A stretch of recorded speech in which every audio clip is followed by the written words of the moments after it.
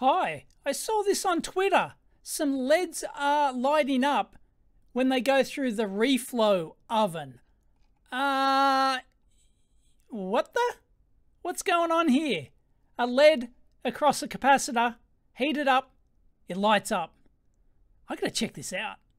So where does this come from? Well, I heard about this from Greg Darville on Twitter. Highly recommend you follow Greg. Does great like close-up macro photos of like SMD and soldering among other things. Really great. Anyway, he says, weird phenomenon. During reflow, some green LED power indicators are emitting slightly. Seems like maybe during reflow, solid polymer caps there is an effect on creating small electrical current. Does anyone know what this effect is called? Maybe some further reading. And he did a test with a 220 mic 50 volt electrolytic surface mount cap like this, heat gunned onto the cap with a LED, and sure enough it lights up. So very interesting. And Ian here pointed out this Stack Exchange article about somebody saw these LEDs light up in the reflow oven, but I suspect if you notice there's a thermocouple there, and the thermocouple looks like it might be touching a pad that's coincidentally near all those LEDs. So I suspect that is not due to what we're seeing here because there's no capacitors. This is due to capacitive electrical coupling, whatever it is, through the thermocouple, through the shielded bottom and everything else. So I don't think there's anything to see there, but there you go. I'll link in the thread down below, but fascinating. You can light a LED by heating up a capacitor. Let's do some experiments. I got an ammeter. I will hook it up in a second. I'll show you that. It's on microamps range, and I've got a selection of SMD electrolytics here. I've just chosen a 470 microfarad 16 volt jobby. I don't know the brand of these because this is one of these just generic cheap ass kits, but it does have the split in the top there, which indicates that is not a solid polymer capacitor. That indicates that it's a wet electrolytic type capacitor, which it looks like from the photo is similar to the one Greg's using. Somebody else on Twitter mentioned that it could be some sort of pre-charge slash dielectric absorption of the capacitor. Link in dielectric absorption. Have I done a video on that? I'm sure I've mentioned it at least a couple of times in videos. Anyway, if I hook this up, I've just had this sitting here before. It was actually hooked up and shorted out with the load of the milliamp, the microamp input here, which is what, 1K or something like that. But anyway, I'm going to hook this up and watch the reading. There will actually be a charge. It jumped up to a couple of microamps there. So there is some sort of dielectric absorption charge building up, but it can't be that on its own because the LED would instantly just drain any of that away. Anyway, here we go. I've got my heat gun set to 100 degrees Celsius, so I don't want to, take it to like reflow temperatures yet. I want to do it just a low temperature. So let's see what 100 degrees Celsius does. Here we go. Yep, sure enough, it's going up, but not much. I mean, 0.2 microamps. That's a sniff of an oily rag stuff. That's half a bee's dick. There's not a huge heat sink effect in this because this is like a Delrin plastic or whatever. But, look, heat is actually doing something to it. So, there you go. We're getting up to a microamp. But Greg said that he was seeing like tens of microamps or something. Okay, I'll ramp the temperature up. Okay, let's take it up to 250 degrees Celsius, and hopefully I don't melt any of my stick vise here. I don't actually know what the temperature rating of this is, but anyway, and 0.3, whoa, yep, nah, something's going on there. Nah, I won't do that anymore. Okay, let's try that again on a metal surface this time so we don't damage anything. Yeah, it's faster, yep, it's going higher. Here we go, now we're talking. Sure enough, once you get into the tens of microamps range, you should definitely be able to light a really high efficiency. There we go, it's dropping back down. It's dropping back. There you go, so it peaked at about 30. That is clearly going back down, okay? So I've heated that up. So what Greg said is that it didn't work after he'd already heated it once. So I'll wait for that to cool down a bit. blow on it, and then we'll see, oh, look, it's gone negative. Isn't that interesting? So there's some interesting physics going on here. Like, my first thought was that, yeah, it was like a thermoelectric effect with the dissimilar metals, like in the junctions of the leads and the capacitors and all sorts of stuff, right? There's bond wires in the leads. There's, you know, there's actual metals used inside the leads, and there's the foil in the capacitors and everything else, right? But if it goes up to like 30 microamps or something, or whatever we saw there, and then it comes back down, peaks up, and then starts coming back down, then we've got something very interesting happening with almost certainly the dielectric material in here, as if it's like it's boiling off or something, and then it's not going to happen again. So if we reheat this and then we find it doesn't happen again, then that indicates that there's something in the capacitor, most likely the dielectric, that like is boiling off or something like that. Doesn't really affect the capacitance, because everyone knows that you can reflow these things. They're designed to be reflowed, not continuously, and certainly not repeatedly reflowed, but you can certainly reflow them once onto the board and everything's hunky-dory. They still remain, their capacitance remains, their ESR remains, everything else, right? Here we go. But will it get back to 30 odd microamps? And you saw, like, it's slow at first, but then it's sort of like the heat got internal, and then it says going up. Here it goes, it's accelerating. But will it get high enough again? It's not. It was going up faster than that before, wasn't it? But yeah, it's not getting as high. That's it. And it's going to drop. Right, it reached 8 this time. Aha, gotcha. And that's just, oh no, it's going to drop. Oh, it actually started dropping drastically there. All right, it's cooled down again. Let's try it one more time. At 30 odd microamps the first time. I should be recording this. The only difference between science and mucking around is writing it down.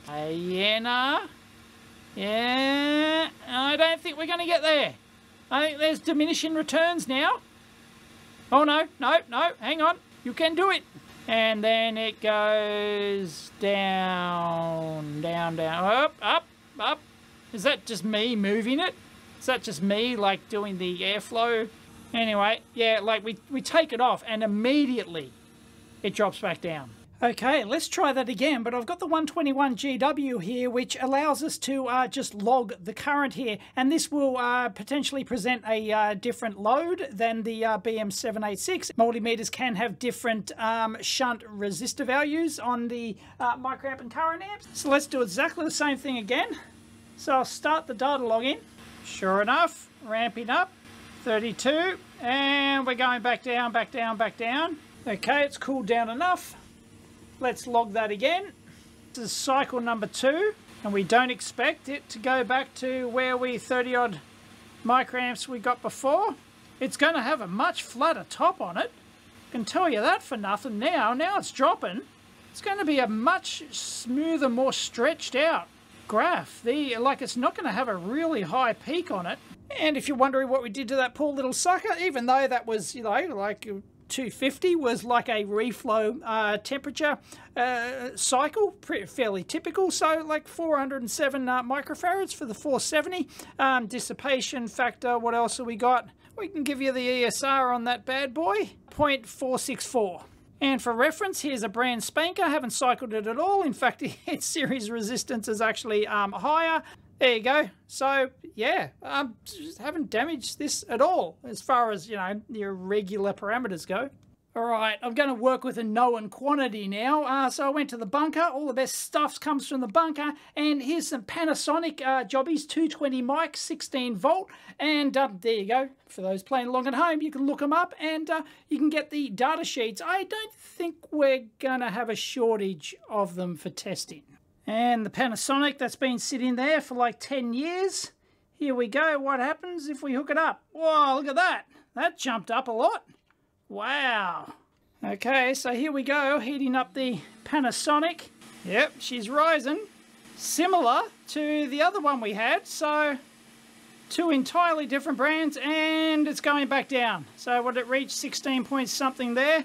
And this is our second time. Nah, there you go, it's dropping back down. So check this out. This is absolutely fascinating. We have the data here.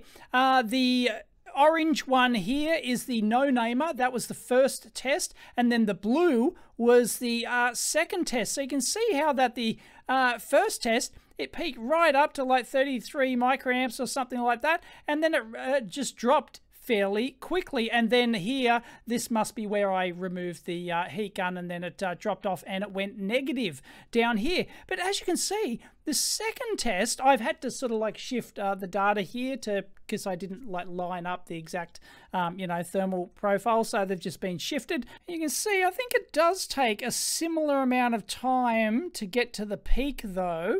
But then it just stays there. It just like...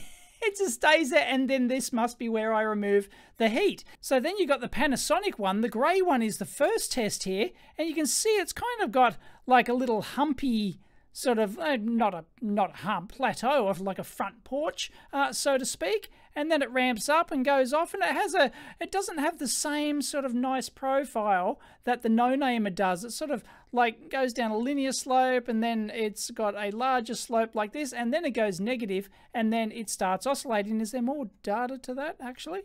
Yeah, I thought there was. There it is.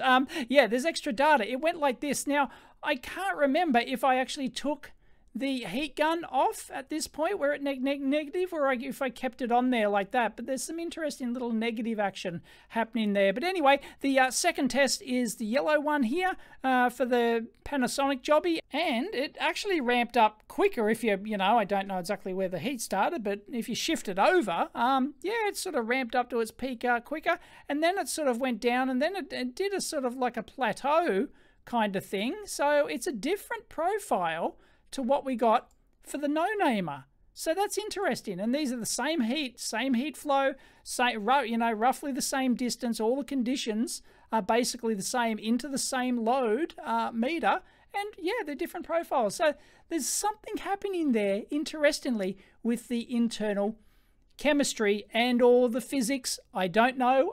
It could be some obscure physics thing. It could be a combination of obscure physics and chemistry stuff. It could just be pure chemistry. It could be metallurgy type. You know, there could be some thermoelectric effect, as I said, happening there. It could be a combination of any of those or all of those. I don't know, but it's absolutely fascinating, is it not? You can generate tens of microamps by heating up your electrolytic capacitors. And unfortunately, I haven't been able to find any LEDs. I found LEDs that work at 30 microamps. When I put them on my current generator, they work fine. When I put them on the cap, EEV cap, they don't work. I found a red one, couldn't find a green one yet, but anyway. Now, the reason why my LEDs didn't light is likely because they're non-linear devices. Yeah, sure, you can push that 30 microamps through, but if there's not the compliance voltage required, then like the actual voltage generated on the cap, in this case, then, well, they're not going to light. So I definitely have a LED that lit in room light with 30 microamps, and it does nothing with this cap. So yeah, you got to get a specific like really high efficiency LED and stuff like that. So it's, you know, don't be disappointed if you try this and it doesn't work. But you saw Greg's LED actually light up, so I'm sure it works. I've just got to find one. So yeah, an interesting follow-up experiment might be to actually plot the voltage as well as the current as well. So then you can actually see the compliance voltage and the actual power delivered, the power and the capable power actually delivered from this thing. It's not much, but it is enough to light up certain types of LEDs. But that is interesting. I might have to ask one of the capacitor manufacturers. I'll reach out because I have a contact, and we'll see if they have any theory that explains this. But if you do, or if this is like known thing and it's published somewhere, or it's in some app node buried away somewhere, then please leave it in the comments down below. So thanks to Greg for finding that. It's absolutely fascinating. There's some weird stuff happening here, something very interesting. So if you want to experiment yourself, it's pretty easy to do. So it's good fun, and they might do follow-up videos on this if there's enough interest and things come to light. I'm here all week. Catch you next time.